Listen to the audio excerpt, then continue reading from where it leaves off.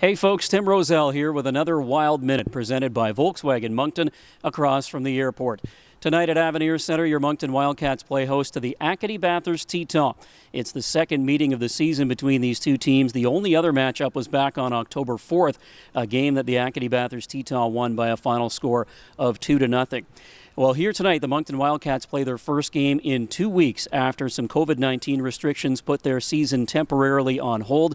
The last game for the Wildcats was back on October 9th. That was in Halifax, a 4-2 victory for the Wildcats over the Mooseheads, Moncton's first win of the year. Jacob Stewart had a couple of goals in that one. Gabriel Bernier, the 19-year-old rookie, with the game winner. Now, the Acadie-Bathurst Titan have been perhaps the on-ice talk of the QMJHL so far this year. They have 5 wins and a shootout loss in 6 games so far this season.